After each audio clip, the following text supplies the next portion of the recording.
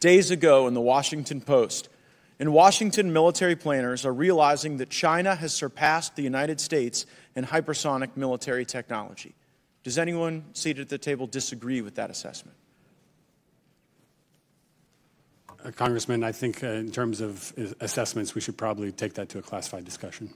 Well, it's been sort of unclassified without our consent. We had this leak that showed that China could launch one of these hypersonic glide capabilities, 2,100 kilometers, that it could get there in 12 minutes. And I actually don't think it can't be too classified because it was a year ago, Admiral, that you were before the Senate Armed Services Committee, and you seemed to be giving the warning at that time that we saw manifest in this leak. You said, quote, "The hypersonic glide vehicle threat poses a serious threat to the U.S. and allied forces in the region, and we require a near-term initial defense capability to meet this challenge."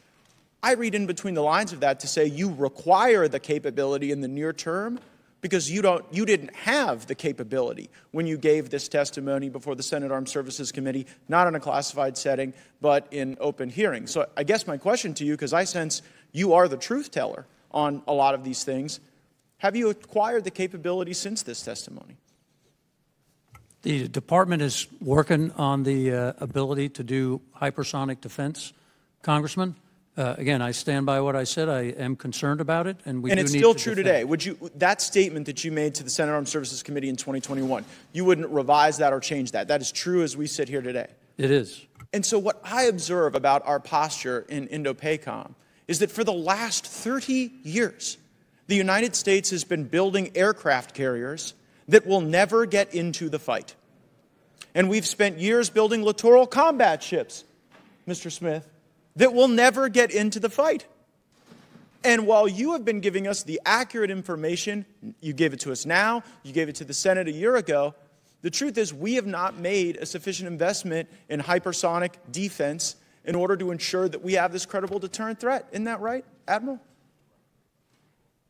Sir, if you look at the report as it applies to our Guam defense system, we have identified the need for that capability. Right, and so I guess tell me, how do our littoral combat ships ever get into the fight in a China-Taiwan scenario?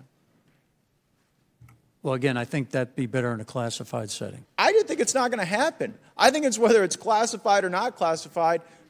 Can we hit a moving target with our hypersonic offense? Again, sir, I think we ought to take those capabilities discussion. Well, okay. So if I represent to you that China can hit a moving target and we can't hit a moving target, do you have any basis in this setting that you can share with me to rebut that assertion? I disagree that we can't hit a moving target. Oh, you think with our hypersonic capability? I didn't say with a hypersonic capability. Okay, but that's what I'm talking about because, of course, we can hit moving targets, but with a hypersonic capability, it changes the deterrence analysis because the time window shortens considerably, as this leak of classified information tells us, kind of as you told us a year ago. And so I know that there'll be great bloodlust to go after the leaker of this information. It is never okay to leak classified information, especially when it could potentially put people at risk. But what I wonder is, who's going to be punished more? The knucklehead who leaked this information, or the generals and admirals and so-called experts who have sat before this committee and the Senate for decades saying that these capabilities that we were funding with gajillions of dollars were going to sufficiently deter China? And what you said last year, what you've confirmed now, is that we need a capability in the near term that we do not have. What this leak shows is that China has it, and we don't. And yet we continue to build ships that will never get in the fight. We continue to support these endeavors that don't enhance deterrence, but if the right senator or congressman or lobbyist is for them, we do them. And I think that's, while it is never okay to leak classified information, I think that's what animates the concern among some of our even youngest and most inexperienced service members that we are not really positioning to win this fight. We got too many grifters who roll in and out of the Pentagon, to defense contractors, and some of them even become Secretary of Defense thereafter. And I think it is disgraceful and it's not worthy of a true Pacific power like the United States.